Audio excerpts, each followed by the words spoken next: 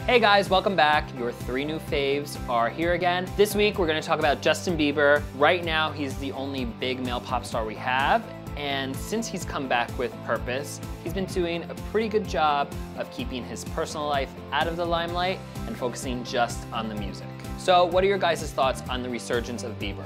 I mean, I think this is a case where the music has thankfully saved the life of a musician who was really struggling there for a little while. And I'm not even gonna say that people have forgiven him, because I think overall his apology tour, I'd give it a B. You know, he still has acted out. He's not like a changed man, I don't think. But thankfully, his music is now so great that everyone is singing it, everyone's dancing to it, so I'm happy for him. I kind of love that him and Selena are both kind of controlling the charts right now. The apology tour was effective, the music has been good. He's still a little shit, and we all acknowledge it, but like, when you're bumping tunes like Love Yourself, like, I'm in.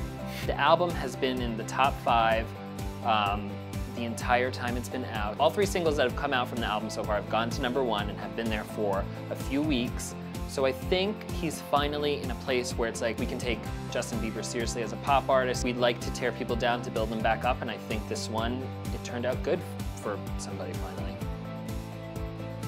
So do you guys agree that going for something a little bit more urban versus the acoustic or the dance style will keep him on the top of the charts and get people interested in the CD even more? Every single release so far has been surprising.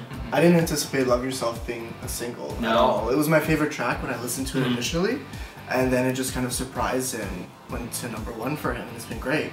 So yeah, I like that they're taking chances with their singles, and it's working. It's very cool how pretty much all 4 singles has had like a different sound from the next one. I didn't really love Yourself as much as everyone else. Sorry, Acoustic Biebs is not my favorite. But I think this next choice is a good one. I'm into it already, so I'm excited. I think Company is very slick, it's smooth, it shows that R&B side of him that he introduced on Journals. I think that this is gonna be another top 10 for him. It will probably go #1 because radio can't get enough of him. I think it was a very good choice for him.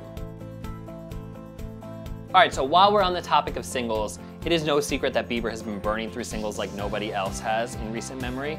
So far, he's on single #4, and he just released the album in November. I think it's very alarming, but there is clearly a lot of hits left on the record. So, Josh, what do you think should be next off of Purpose? Like I said earlier, I wasn't a huge fan of Love Yourself. I think it was a nice song, but I'd be interested for him to release maybe another ballad, just to see if he can woo me over with that one. But yeah, I think officially I'll go with that. I'll go with a ballad. I'd like one of those. I want him to release this song about praying for the children, because it's ridiculous. It's We Are the World, Earth song, but on the dance beat, and I'm into it, but not really. But like you were saying, there's so much to choose from that it could be a 7-single album, like 1989. Maybe another ballad. I'll mirror what Josh is saying, just because Love Yourself blew up and it wasn't even like a straightforward ballad. Yeah. So yeah, something like Purpose. I have no doubt in my mind that Company will hit #1, so I'm really curious to see how many #1s he can get from this album. I wonder if he's going to be able to not break the record, but match Katy Perry and Michael Jackson in terms of how many #1s. I really do think he can do it. Personally, I'm waiting for The Feeling to become a single. As soon as I heard that song from the record, I was like, this is going to be a hit. I'm not a big Halsey fan. I'm like so whatever about her. But I think her and Bieber on this track, I think it just sounds like magic, really, and I think it has all the makings of continuing his #1 streak.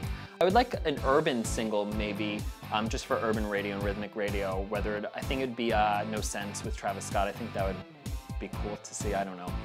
We'll see. So I think we've made it pretty clear that we're all here for Justin Bieber 2.0 and that we're all excited to see what he has left for us in 2016. That about wraps it up for this episode of Pop Talk. Let us know what you think of Purpose and what single should be next after Company. We're curious to hear your thoughts. This has been Jordan, Josh, and Rich, and we will see you guys next time. That's it, thanks.